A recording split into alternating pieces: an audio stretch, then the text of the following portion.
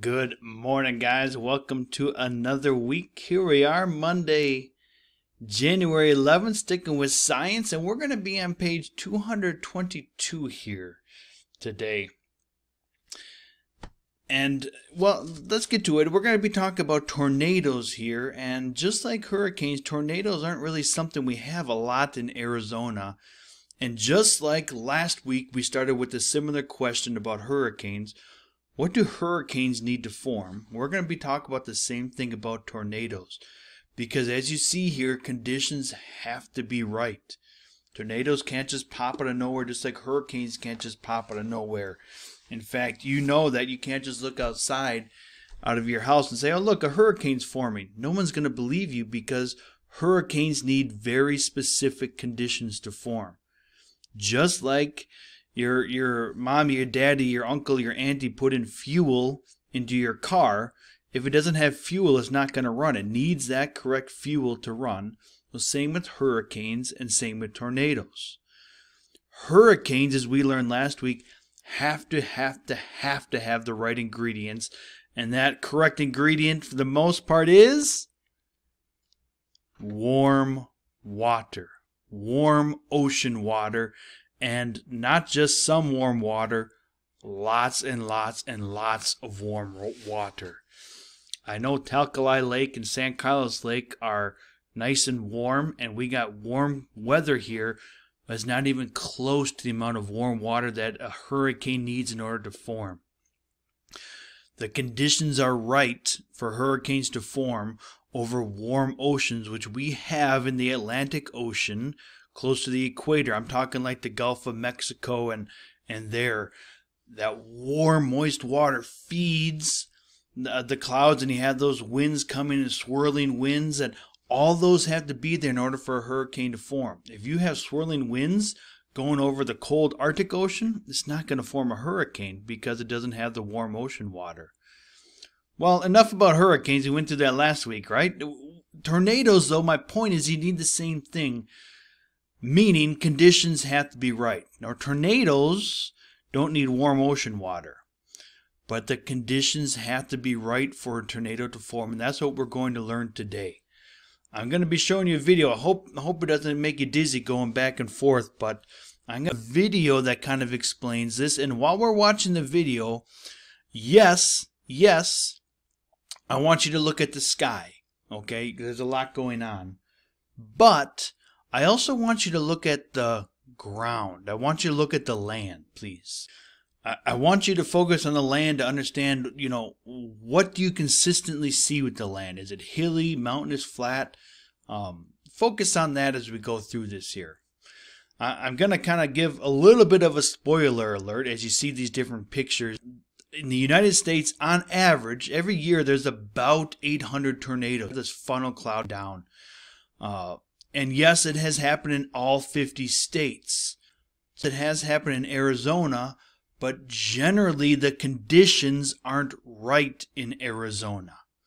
You have to have very specific ingredients for this tornado to form. And yes, of course, it's severe weather, but again, take a look at all the ground that you see. Here's a good example. Does it look like Arizona?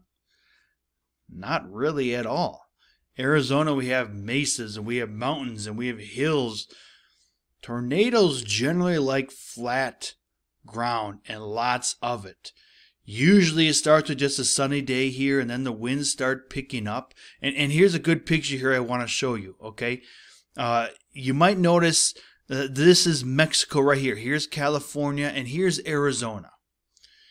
Here is the country of Canada. You might recognize the Great Lakes here. There's Michigan and the state of Wisconsin and something like that.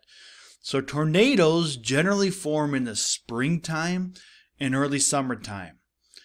And if you know about the weather in springtime and early summertime, we have colder winters, sure, but they're still warm compared to the rest of the United States, right? I know we might get the wood stove going at night, but we still have 60, 70 degrees. And in springtime, those temperatures are starting to get up to 80 degrees, right? Beautiful weather here. But up in the upper Midwest and Canada, they still are having snow. Man, we had snowstorms on Easter when I went to college and high school up here. Lots of snow all the way through April, lots of years. So while Arizona and California and Mexico are having nice warm 80-degree days, you might remember from our weather unit that weather generally goes from the west and travels across the country to the east. So what type of weather is coming this way? Warm weather. And the same thing's happening here, but in Canada, it's coming from the west to the east. And what kind of weather? Cold weather. Now, going back to our unit before Christmas, we learned that when a warm front and a cold front meet, warm air always rises, right? And when the cold front comes underneath, that's generally when it's raining or storming or where those fronts meet. You might see that coming when you have the cirrus clouds, right? We all learned this before Christmas, because that warm air is rising and it's literally taking the clouds and making them almost look like you have paint and you kind of spread it with the brush. Those cirrus clouds look like a horsetail just spread out across because the warm air is rising and the cold air is coming, right? Well, this is what's happening in spring and summer, but under extreme conditions, meaning you got nice warm air coming from good old Arizona, and you got this freezing cold air coming from Canada, and it meets right here in the middle of the what we call the Great Plains states. I know we haven't gone through these states yet in social studies, but this is the states of like Oklahoma, Kansas, South Dakota, things like that. There's a huge swath of land here where tornadoes generally come. And if you remember way back when in our science unit talked about ecosystems, this is the grassland area. Are there trees? Yes, but not many. It's mostly just long, flat areas of land full of grass. That's why they call it grassland. So lots of great farmland, lots of great areas where we get a lot of wheat and corn, and lots of farms and cattle and things like that. But this is the area in spring and summer where warm air and cold air meet. And again, just like you have a fire and the chimney goes up, the warm air rises, the cold air comes, and where those meet, oh man, that comes a storm. When it's really warm air, meaning really cold air, that's when they have what's called a supercell. And where those meet is where the big storms really come. And if it has those winds that are swirling up when the warm air is rising, then it can literally have a cloud come down the ground. And that's what a tornado is. And that's why tornadoes form. That's why in Arizona it doesn't generally happen. Tornadoes don't like hilly and mountainous areas. They like generally flat land. It's just easier for the weather systems to meet. I'm not saying that tornadoes is out mountains. I'm not going there. I just mean that the warm air and cold air meet a lot easier over flat land than mountainous areas. And we generally have warmer weather. Now, yes, we do have cold fronts and warm fronts meet over Arizona, but it's not as extreme as we have here where we got 80-degree warm fronts meeting 20-degree cold fronts. That's just extreme meeting there that forms tornadoes. So check out a couple more pictures. And yes, it is pretty incredibly strong supercells that meet right here. It's just huge storms. And again, when these fronts meet, storms, and if they have those swirling winds coming, it literally, those winds actually just drag the cloud down, and that's where some massive destruction can happen.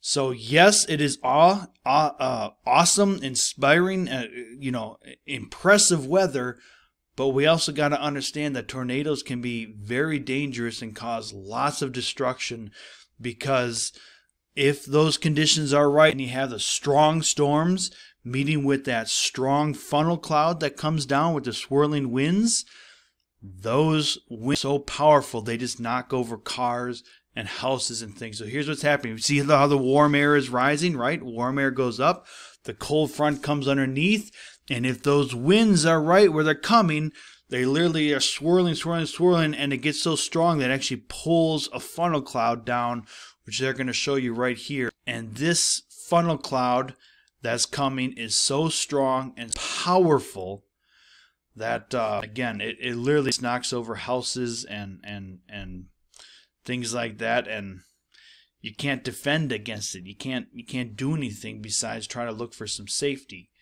And so those are the conditions it needs.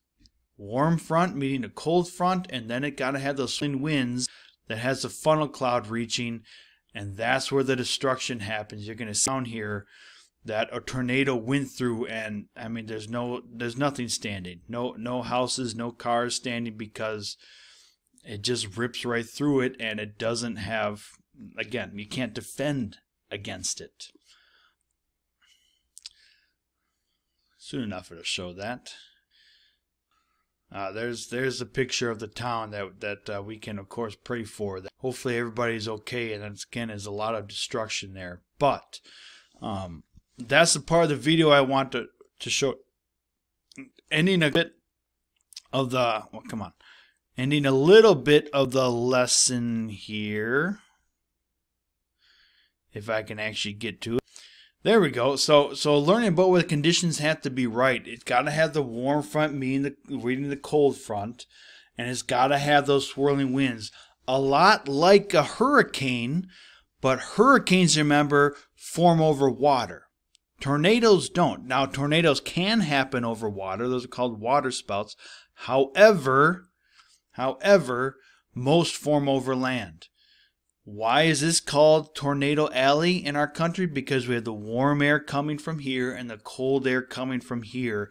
And when there's extreme warm air and extreme cold air, that's when those superstorms, or what we call supercells, form. And again, you add in those swirling winds, and man, it can cause a lot of destruction. Here's a couple more pictures of tornadoes that I got from the internet. Powerful storms. They do happen frequently in those states where they have either tornado watches or tornado warnings, where they're saying, hey, these conditions are getting right for tornadoes to come. But a tornado warning is when they actually spot a tornado. I've actually never seen one, but I have seen cities and towns where a tornado has gone through that, man, just really rips through and destroys a lot. Here's your assignment for today. If you look on page 22, I'm sorry, it should be page 222. I'm sorry about that. Page 222. So again here, page 222, draw, color, and label the black box on the left side in your science book to learn how tornadoes form. I actually want you to draw the 3 stages, and that's actually right here, just so you know what I'm talking about. Again, page 222, this black box right here, okay? It's these 3 things that are needed in order for a tornado to form. It cannot happen unless these 3 things happen, starting here, then here, then here. So yes, it is essentially copying, but I want you just to learn how tornadoes form. I want you to draw and color this picture, and this picture, and then label it, which means write down this. Again, it's just to get you to understand how exactly tornadoes form, because the rest of this week we're going to be talking about tornadoes. If you don't have this down, there's really no sense in it. So this is your assignment. Draw, color, and label this black box. Basically take it from this page and put it on your sheet of paper, and that's your assignment for today, guys. Hey, Lord's blessings to you as you praise your Savior today.